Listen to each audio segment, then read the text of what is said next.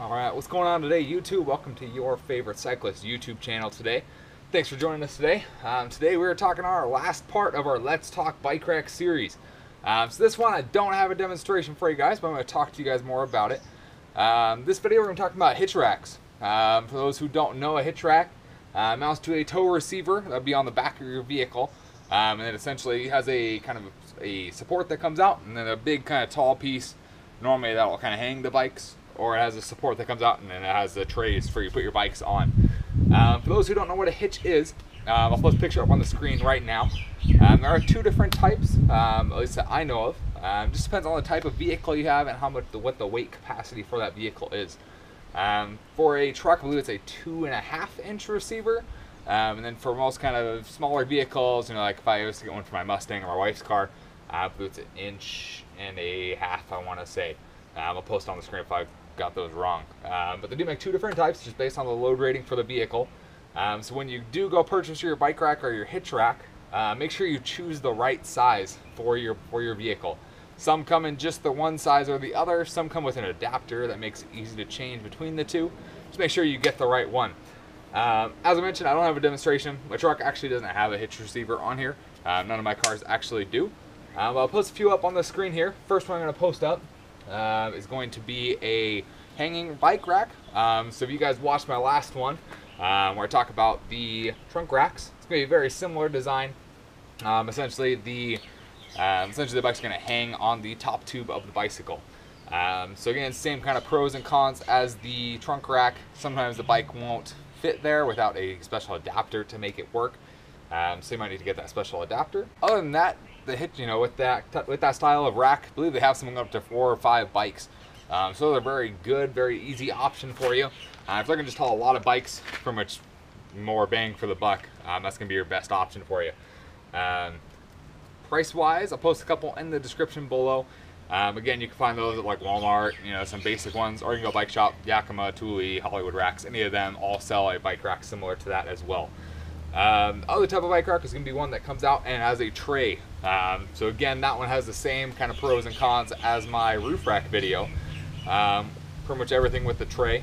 Some of them clamp down on the wheels, some clamp onto the frame.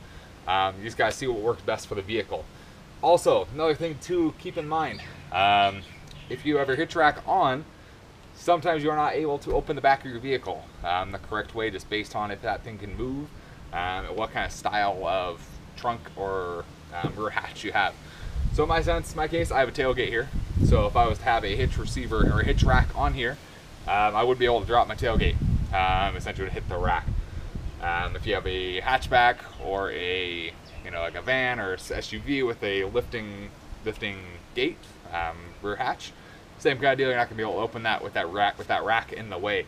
So in that case, you have to either get one that does kind of move out of the way, that has a little bit of rotation to it, or can angle down in order to clear your tailgate opening up, or you have to remove the rack completely in order to access it.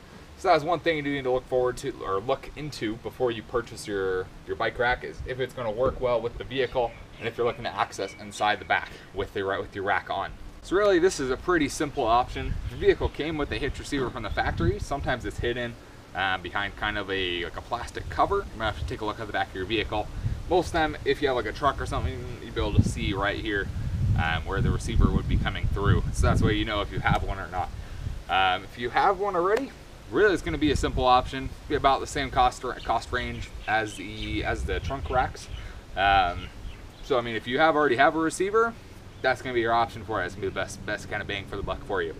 If you don't have a receiver, just depending on the type of vehicle you have, some have a bolt-on kind of kit for the receiver. Other ones are going to have to be weld-on or special fabrication in order to do them. You can always look online. U-Haul sells some. Kurt sells some. You can take a look for your vehicle online and see what they have available. For this truck here, if I was to get a hitch receiver, it's about 150 bucks, and that would be a bolt-on kit that I have to install myself. So if you are looking to have someone install your hitch receiver for you, budget for that as well. See who will install them for you. It's not too bad most of the time. Most U-Haul dealerships, U-Haul stores will be able to install them for you. You just have to call around and see what's available. In that case, about $150 for the receiver, and then just depending what you're willing to spend for your hitch rack itself. Really, if you already have a hitch receiver, my recommendation is to go for the hitch receiver, hitch rack. It's gonna be a much sturdier rack than getting a trunk rack. Much more versatile as well, carry a lot more bicycles. If you don't have one, get a hitch rack, or get a trunk rack, use that. This can be the best bang for your buck, save you, be able to help you keep the bike outside the vehicle. All right, so hope you guys enjoyed this series on Let's Talk Bike Racks, talking about the different types of bike racks there are. End of this video, I'll post a playlist so you guys can check out all the videos. You guys can learn all about roof racks, trunk racks, hitch receiver racks, as well as a fork mount rack as well. All different types of racks, just depending on the application, what kind of vehicle you have, really what you're looking to use it for. Take a look at that. If you guys enjoyed this video or this series, give me a big thumbs up. Let me know in the comments below if there was something you wanted me to improve on or something you had a question about. I'll be able to get back to you, let you know what I think. Otherwise, post a couple videos also on the screen here for you, and we'll see you on the next video. Thanks for watching today.